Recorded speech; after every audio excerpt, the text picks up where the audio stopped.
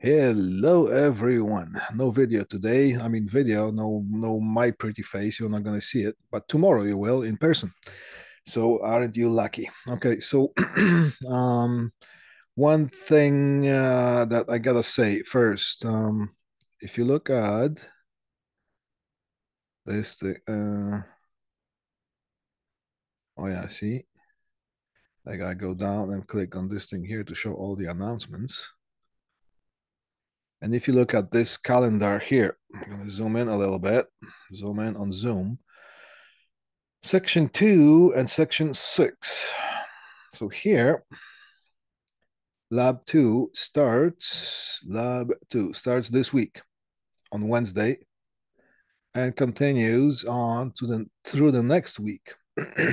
But if you look at this thing here, Section 2 and Section 6, Lab 2 shows up at the time that there will be no school. School will be closed. It's a holiday.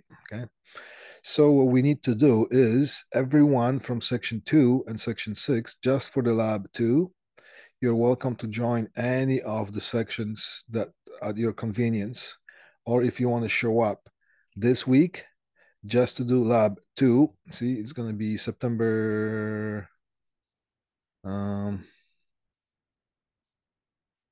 well, lab 2. So lab 2 starts on Wednesday. You can join. Of course, the phone rings. um, See, here's lab 2 on September 27th. Here's lab 2, September 28th. And October 4th. This is no class, and this is no class. So just join any of those to do lab 2. It's going to be out of your schedule, but that's the only thing that we can do with the schedule that we are presented with. Now, if you don't, you're welcome to join any of the section one by one, any of those to complete that lab number 2. All right, now with lab 2, also, let me just refresh the whole thing. Come on, let's get this thing proper. All right, so here's our class portal announcements. Here is, some people are asking me about what videos should you watch. Here is our YouTube playlist right in the announcements. Here's the link. Now, if I click on that, that's what we get. You see this YouTube list is being populated because I'm recording all our online classes and I'm posting them here. So today's class is going to be right underneath this. All right. Now, here is lab 2 video. Watch it. All right. It's about an hour. You got to watch that in order to be able to do lab 2 properly. So this is where you look for the videos. Don't forget to watch this one as well. This is 16 minutes, and this is how to read analog meters. So don't forget that as well.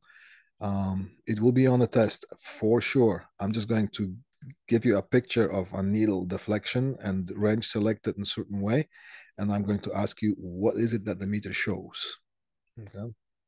You need to know. We need to know how to read digital, and we need to know how to read analog multimeters. All right. Okay. Excuse me.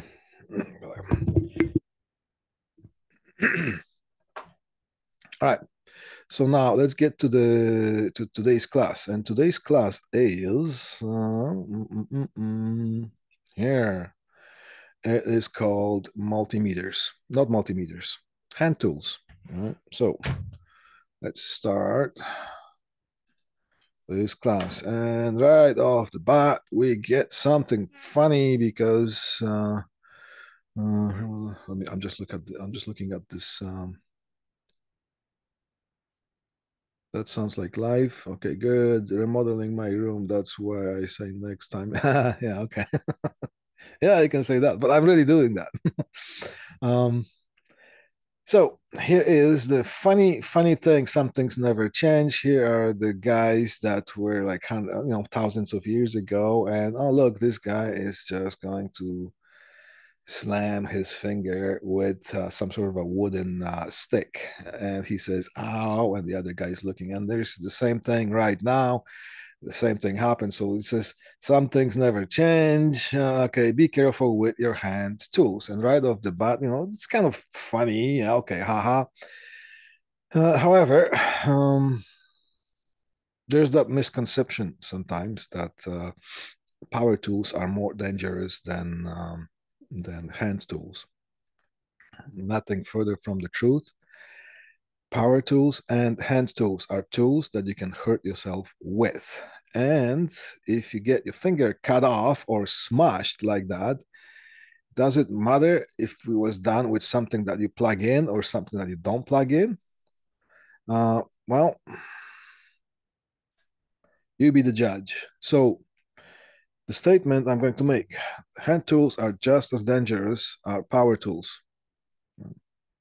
All right, let's get some things out of the way. Now, you also have the list of the tools that we're supposed to have for our labs. Please bring those tools. I noticed that some people are not bringing some of the tools. And as you noticed, as we go along, if you don't bring your tools proper tools, you're going to be uncomfortable in our lab room. So get those tools, as I said, as I listed them, and you'll be fine and happy, and you actually learn something that you paid money for learning for joining this class. Might as well get ready and get the most out of it. All right. So here's my van by the river motivational speech for today.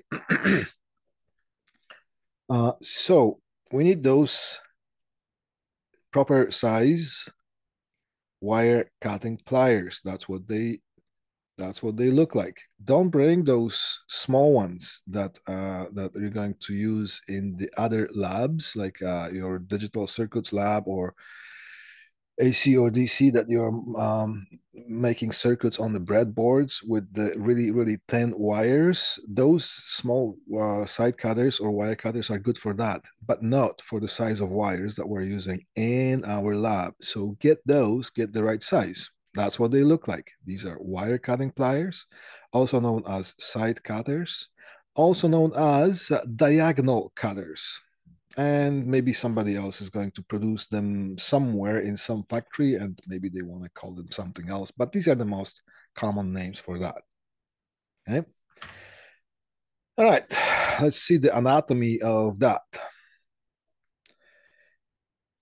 Here we have the handles. Okay, nothing too difficult. Here are the jaws, and the jaws have blades, and of course all those two handles are crisscross connected, physically coupled, and this is called the joint, that everything pivots around that point. So here is as far as the anatomy. Now, pay attention to the way these are made. We'll talk about them a little bit more later on as we go along when we talk about ergonomics.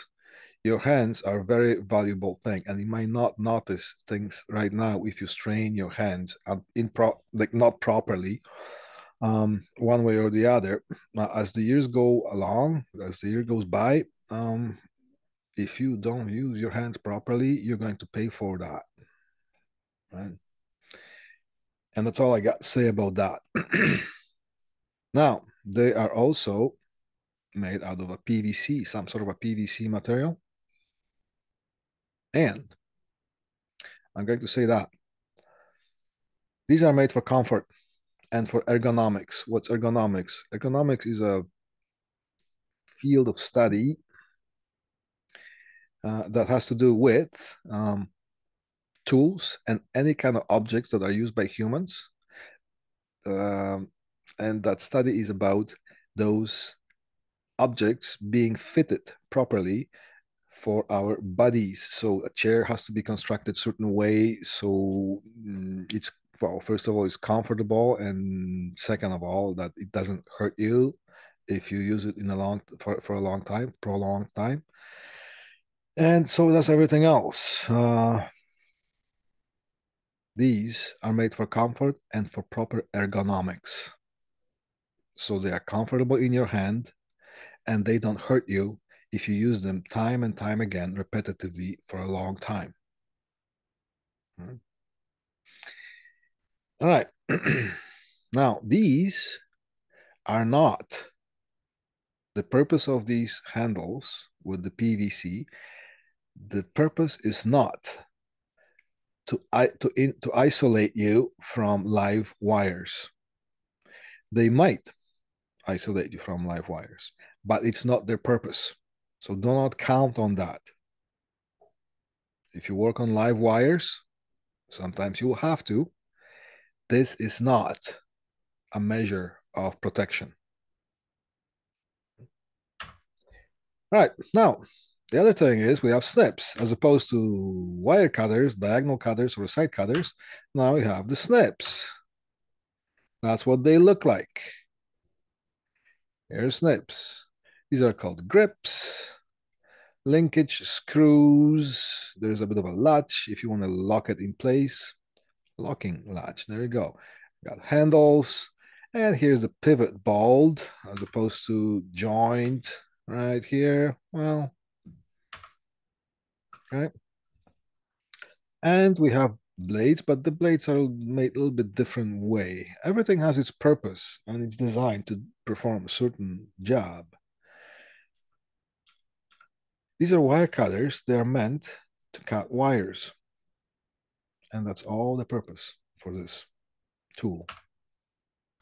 These are snips. Don't cut wires with that. You're going to strain yourself and you're not going to do a proper job and you won't be efficient. These are meant to cut sheet metal. That's all they are meant for. All right. Ah, here's the monkey wrench, also known as adjustable wrench. Anatomy of that is, here are the jaws, and these jaws are adjustable. Now here's a fixed jaw. Okay, it's part of the whole assembly. And here is the adjustable jaw. And how do we adjust the jaw? With our thumb, we turn this worm screw. And depending which way we turn it, this way or that way, these jaws are going to come closer or further apart. Now, here is how we position these jaws. Let's say here is a bolt that we need to turn or a nut that we need to turn, and we close our jaws on the, well, on the walls of the bolt. If we turn the bolt this way, okay, in this case, just like we're looking at it, we need to position the wrench this way, like that, like this way here. So the fixed jaw is on the top, yeah, and the adjustable jaw is on the bottom. What does this accomplish is that most of the power distribution on how things are going to be pushed is concentrated on this fixed jaw. That's the jaw that's going to do all the job. This one here is going to just be used as a guidance. All the pressure is going to be on this jaw. If we turn it this way, if if we were to turn the bolt and nut this way here, the other way, counterclockwise, we just have to flip this thing upside down. So the fixed jaw is on top. Sorry, so the adjustable jaw is on top and the fixed jaw is on the bottom. So again, most of the pressure is going to fall on the fixed jaw. Let me show you sometime when we see, if you don't, during the lab, right, in person. This is adjustable jaw, and there's too many things to go wrong. This thing can come loose. there's some part of the assembly. It can slip out if most of the pressure is on this jaw here. What happens when things slip out? Well, you're going to apply a lot of pressure going certain way right on the handle. And if something lets go all of the sudden, well, all kinds of things can happen, including you can actually get a whiplash. Now, Google that, what whiplash is. Hopefully, you're going to just get the information about whiplash from Google, not from experience, because it doesn't feel good, right? Or you can hit yourself. You can hit your hand on some objects nearby, or you can hit other people if they're around, right? And you don't want to get hurt. Well, so here is what I just talked about. If we are turning this way here, see here, most of the pressure is going to be on this fixed jaw, not the adjustable jaw. And this would be the wrong way. In this case, most of the pressure would be here. Most of the pressure would be concentrated on this adjustable jaw, and things can slip out and things can go wrong very quickly. All right, now here's the science of a hammer. It's a very simple thing, very simple tool. However, you also have to know how to use that. And I'm going to show you next time we see each other in the lab. We're going to actually use the hammers to staple to place to install the wire staples. There's a certain way that the hammer should be handled. There's a certain way the hammer should be well, put in motion. There are center of gravities and all kinds of forces in order for us to make this to make life easier, not harder, and for the most part, so we could do the job properly, and even more important there, that we don't get hurt. Now, this is a claw hammer versus a ball peen hammer. It has a claw. It has a face. This side of it, it's called a cheek. This one here, this before the face, from the main body, from the main head, it's called throat. Here's the head, grip, and the handle. There you go. Right. This claw hammer is for driving nails into a softer material, such as wood. So yes, you're going to hit metal with that, but you're not going to hit metal in large volumes, such as shaping a piece of metal into something else. The nail is a really small piece of metal, and it is being driven into a softer material, such as wood. And you do this thing with the face of that. You hit that nail.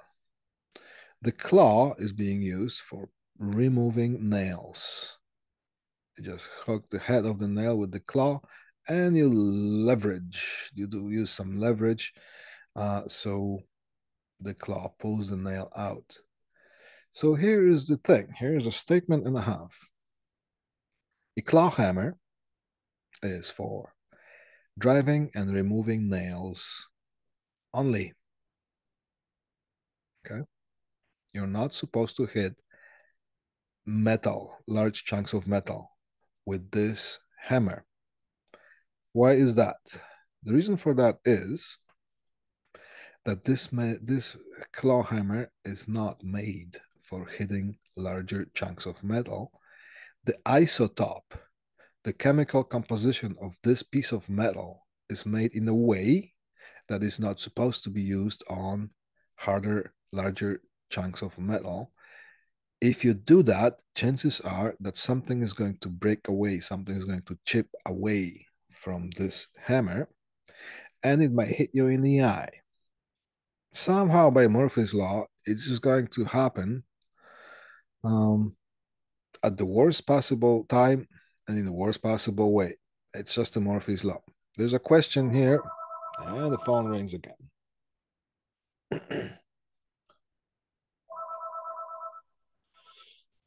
I gotta do something about that phone as well.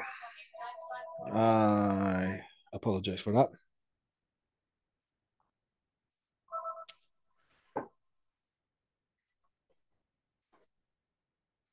All right.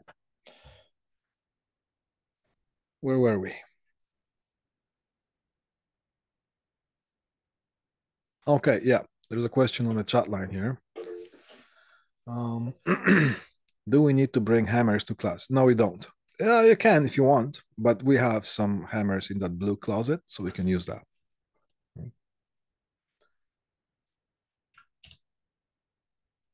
All right, that's what the claw hammer looks like. You see, that's what the claw looks like here. You just hook this claw onto the head of the nail and swing it out to remove it. Now, here's a ball peen hammer. This type of metal here, this metal chunk, is designed chemically to be able to hit metal on metal contact.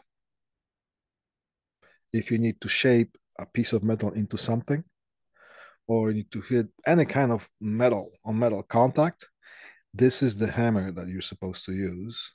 Not just because it's shaped certain way, but because of the chemical composition of this head, right? All right, here's a little quiz just to see what's going on with our knowledge. All right, question one. Plastic cover handles on the wire cutting pliers might be used to cut low voltage live electrical wire. True or false? By the way, low voltage. What's in a wall?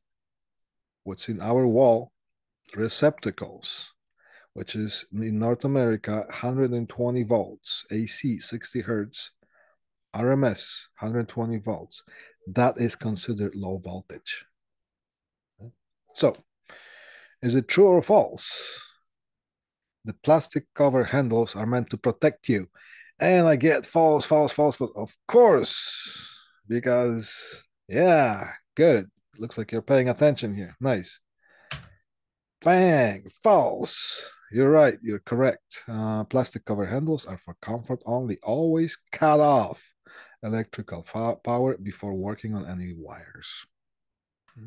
Question number two. All right. When tightening a nut with adjustable wrench, always pull the wrench towards you. Never push the wrench away from you. Here's something we got kind of true or false. Aside from the positioning of the jaws, now here's another concept. Do we push it away from us or do we pull it towards us? You get more power when you pull towards. You get better leverage, better balance. And what says most importantly, the force of the pulling should be on the fixed jaw. Right? So there are two things. If you're pushing it away from you, yes, sometimes you're going to have no choice. But when you are in the situation that you have no choice and to position yourself in a way that you're pushing this thing away from you, still position the jaws at least in the correct way and be conscious of that you are just kind of putting yourself in a little bit more dangerous position that you want to. So be extra careful with that when you're doing it. Sometimes you're going to apply well, you might find that you're stronger than you think you are, and you're going to try to push something and just make sure that you have some kind of clearance when things snap all of the sudden and your force of pushing or pulling is still there. Then what's going to happen? Are you safe when that thing happens? Are you going to hit something? Are you going to drive your head into something else? Okay. Also work with a hacksaw. Another question here. What's going on? Question 3. Claw hammers might be used to strike wood chisels. True or false? Wood chisel is made out of metal. Right? It's made to chisel the wood, but tool is metal, so we got false, false, false. Good. What's happening? False. Claw hammers are for driving and removing nails only. Right? And the reasoning for that, as we remember, it is the chemical composition, the type of isotope, the type of metal that is the composition of the metal used for making that hammer. That's what makes the difference. If you use the wrong type of isotope and hit it on metal, things can chip away and hit you right in the eye. Question 4. Screwdrivers might be used for the purpose other than driving or removing screws, such as prying open can lids. Ha! Well, I hate to tell stories, but I got a kind of it's a short one, okay? So bear with me. There was one time that I participated in the first aid course, and you will do that as well as you go along. Um, and the person who was teaching us the first aid thing, she used to work in an in the emergency department somewhere up north where there's a tourist country now, right? And she said, that's what she said, that during the summer, during the tourist time, during the holidays time, in the emergency department, most of the calls were, or most of the visits were from the guys who were using, who were kind of improvising the way of how to open the cans. Not with a can opener, but with mostly with knives. And those were the most frequent injuries there. So use the right tools for the right purpose. You're not MacGyver. You are not a Rambo, if you know what that is, who that was or is. It doesn't work that way. Only in the movies. So false. Screwdrivers must be used to tighten and remove screws, and no for other purpose. There you go. Hand tools safety quiz. Keep going. Question number 5. Snips are permissible to cut wire. Remember the snips? All right. There we go. We got false, false, false. Good. You guys are listening. Or you're just that smart. Wire cutters are correct. Snips are for cutting sheet metal. If you try to cut wires with the snips, you're going to get really, really bad job done. And no. A proper use of the ball peen hammer is striking chisels and punches. Now, what's going on here? What do we get? Question number 6. Proper use for ball peen hammers is to strike chisels and punches. Is it true or false? We got true. We got true. Okay, good. True. Ball peen hammers are specifically hardened to strike chisels and punches. It has to do with the metal on metal contact. Oh wow, there is more. Oh wow. Okay, let's see here. Oh, that's the last question for that kind of a confirmatory quiz. Safety goggles or glasses should always be worn whenever you are using hand tools. True, true, true, true, true. Yes, not because you can get kicked out of class, but because they actually work. I'm not going to bore you with the story, but first time I was on my own with a job. I had to do something that required safety glasses. But I was so excited. I'm not in college anymore. That was a long time ago. I said, nobody's telling me to wear safety glasses. I can do this. I'm so cool, right? Bang. First thing I did, it showed me that, yes, I need to do safety glasses, and I paid for that the hard way. So, eye protection PPE should always be worn when working with hand tools to prevent eye injury. There you go. Huh? All right. For people with hard stomach, here's the statement here. Hand tools can be just as dangerous as power tools and other equipment when not properly, and here's the thing, if not properly used, stored, or maintained. Now, here's the age-old question, almost like a cliche question.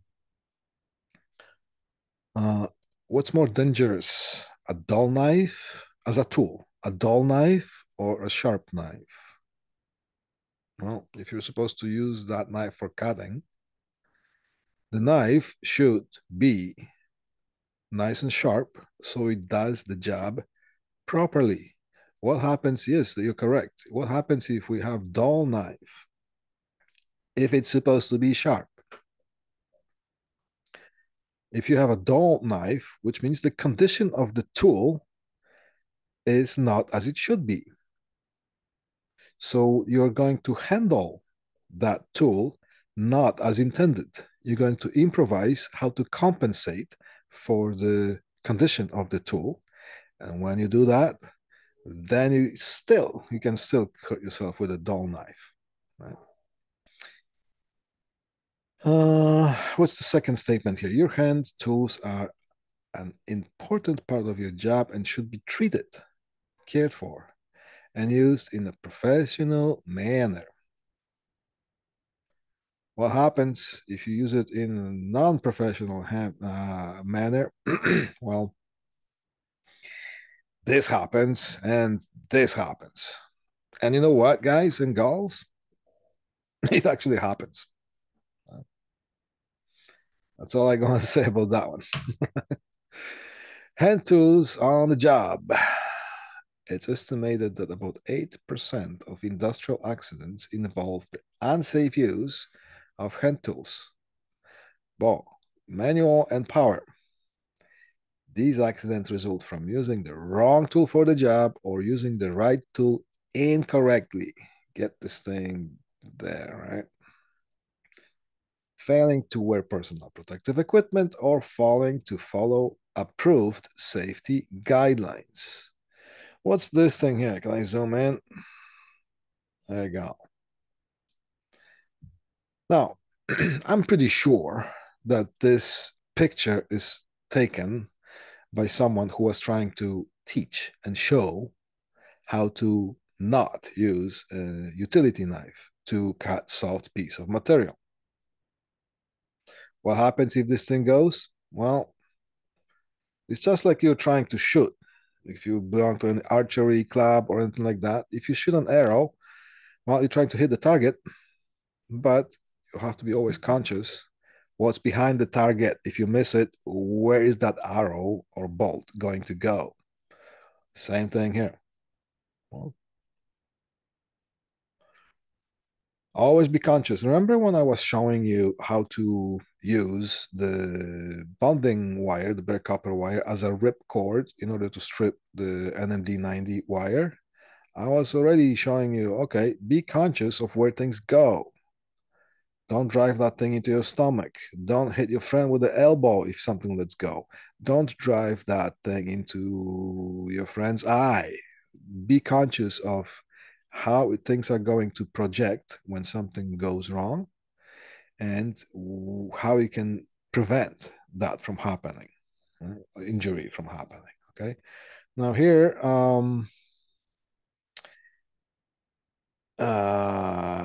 again, I hope, and I'm pretty sure there is no way people can be that stupid. I'm pretty sure somebody was trying to be funny on showing how to not use tools in a way that are not proper. I'm pretty sure this was done. Both of them were done for the safety kind of education purposes. And this is the close up of that. All right, that's funny. Okay, where are we here? 12:34. We are moving along pretty good. We're going to do some reading and some explanation. And we are not going to get to the end of this presentation. Almost halfway somewhere there now. We're going to continue in person tomorrow. Now, let's take a look at this slide here. Never use any tool, hand or power, unless you are trained to do so. I'm going to stop on this one here and reflect a little bit. There was a time that I wanted to trim some tree branches. And I talked to my neighbor, and he goes, yeah, if you use the chainsaw, it's going to be much faster.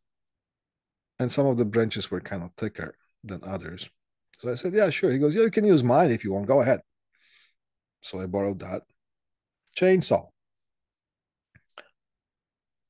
But I just wanted to kind of make sure that I know what I'm doing because I never used the chainsaw. So I, well, went to the university. It's called YouTube University, just to kind of see what YouTube has to say about chainsaws.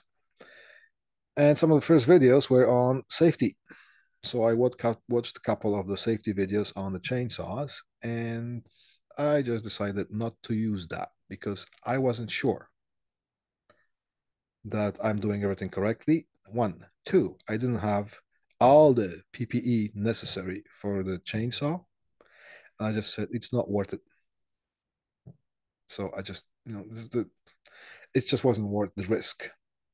And things can go pretty quickly. Like for example, if you're cutting a larger branch, there could be a nail or a bolt or a piece of metal hidden in it. Because if some people like to hang swings from the trees, and then they abandon the swings, then the tree keeps growing and it's going to cover and hide. It's going to be inside whatever the bolt was there or the hook or something, piece of metal.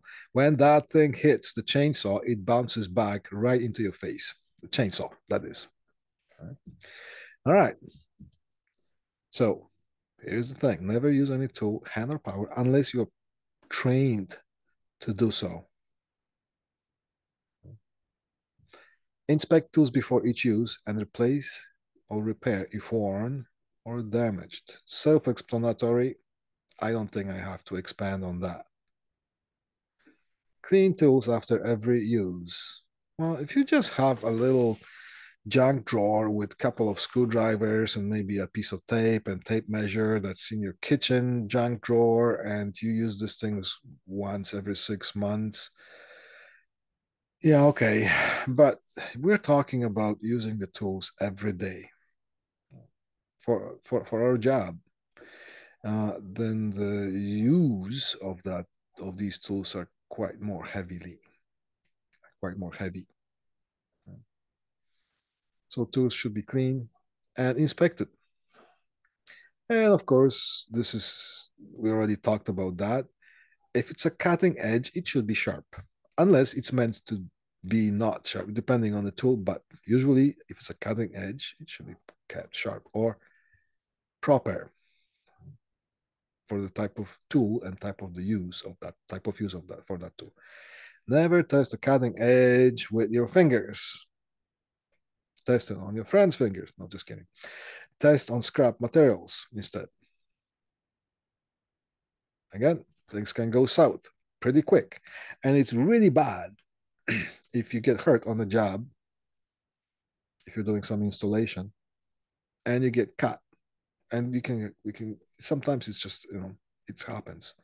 Once I cut my finger, well, I made a deep cut into my finger, and not by a tool. I didn't realize that some of those light fixtures that are right high in the ceiling, some of the chassis, the reflectors of the lights, fluorescent lights, they were not really rounded off because nobody's supposed to go there, nobody's supposed to touch those. So, cheaper production, skip one process, skip one step. Those things were razor blade sharp. I didn't realize that. I brushed my hand against that, bang. And you know what? It was 8:30 in the morning, and it was just the beginning of the day. It sucks when that happens. Right? Carry tools correctly. Never put sharp or pointed tools in your pockets.